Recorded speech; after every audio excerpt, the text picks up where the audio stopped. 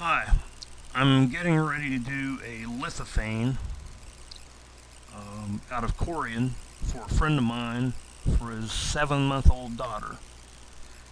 And I thought I would do a video on how I do my lithophanes. So the first thing I do is draw my frame. I know that I want my photo to go inside here, but I need a border around it, an outline frame. So the first thing I do is determine what size I want my interior, my photo to be, and I draw this line for it, and then I draw my outside border line here. So then I would select these two lines, go to my modeling tab, come here, and this material is 0.25 thick, so I want to shave just a little bit of it off to make sure that I get rid of any imperfections in the material. So I set it to 0.24, so that will allow me to shave 10 thousandths off of the material.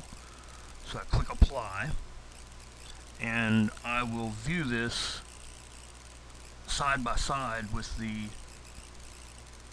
other frame so that you can see more of what's going on here,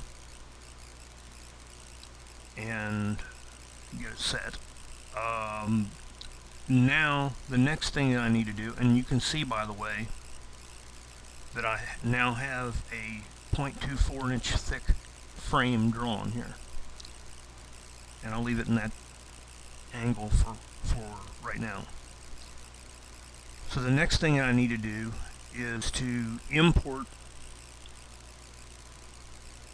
my photo, and what I've done is I've taken this photo and I've made a negative image of it, and I've found that that's the best way for me to work with it.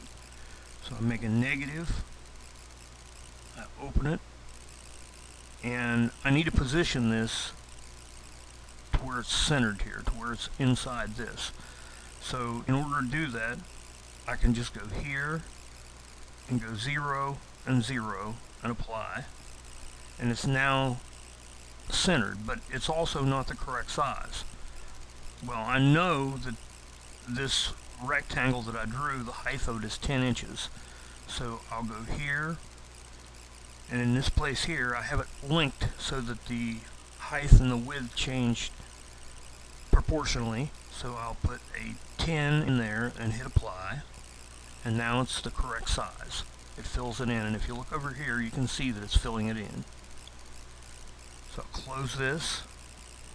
Now I need to edit this just a little, because first of all I want it to merge with the frame that I drew, and also I want it to be and if you watch along this edge you might be able to see it. I'm going to make it 0.2 inches thick. Now the 0.2 is how deep I want these cuts to go, and I also want to make sure that I have 30 thousandths of material left underneath, so I want a base height of 30 thousandths. So that will make this complete thing 0.23, and if you notice over here, it's a lot closer to this edge now. It's 10 thousandths away from this edge. So I'm happy with that, and I'll close it. Now what I want to do is group the two of these and do what I call baking them, and that makes them into one component. I do that. Now I'm ready to set a toolpath on this, so I will use this as my outside for my toolpath. The toolpath is just where the bit cuts it. So I'll go over to my cutting side, and I'm not going to do a roughing pass. If I wanted to do a roughing pass I could rough this all out, but I've found that on these thin cuts with the tooling that I use I don't need to do that. So I'm going to use a 1/8 inch ball nose, and okay. And I'm going to raster it. That means go back and forth like this.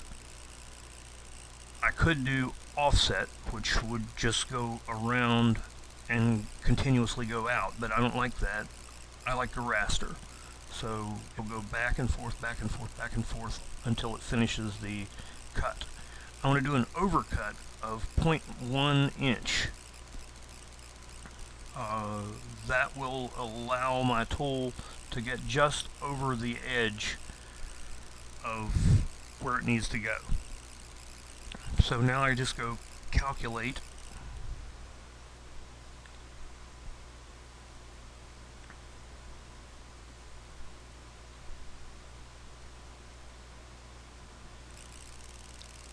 And now if I previewed that, well, no, I'm going to save the preview. I'll go ahead and close this, and I'll turn that toolpath off right now. You can see that it's going to cut it, but now I want to do an offset cut, which will actually cut the lithophane from the material base that I'm starting with. So I want to do an outside cut. I want to use a 1/4 inch end mill, or I'm sorry, an 1/8 inch end mill. I want to do 3 passes to cut this completely out, and I also want to leave tabs which will hold it into the main material. It will not let it break out and run over into my router bit as it's cutting. So I'll edit these tabs, and those look good. So I'll close that. I will calculate this toolpath now, and you can see if we zoomed in, you can see that it's doing this. Here you see what looks like a little hump, and that's actually a tab. That's a little bit of material that holds it in place until it's ready to cut. So now I don't need this anymore, so I'm going to make this one full screen and zoom in a little more so that we can actually see a little more what it's going to do. And I'll select both toolpaths. Now I will preview what's going to happen, and the tooling is going to start and it's going to cut back and forth all the way to the top. Then another tool would go around and cut this out. It'll make 3 passes around, and the last path will leave the bridges or tabs holding it into the material. So here we go.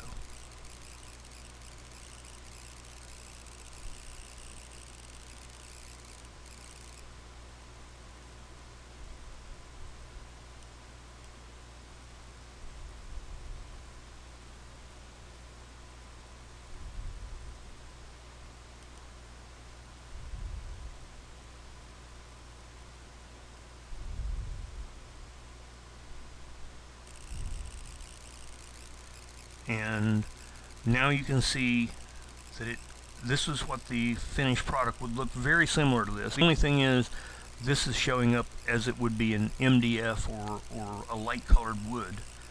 I'll be using white plastic, opaque plastic, which you can see through when you hold it up to the light.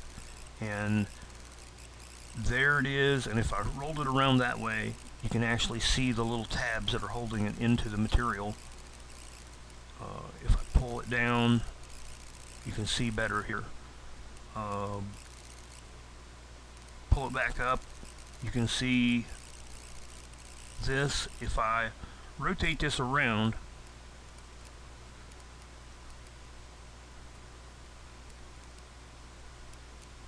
sort of hard to see, but the thinner the material is, the more light shows through. So her face is lower into it, and therefore more light shines in. The dark parts of the material are sticking out, and therefore they block more light. The material's thicker there. And that's how I would do a lithophane for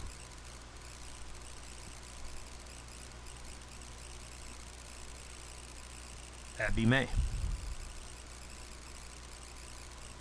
Thank you.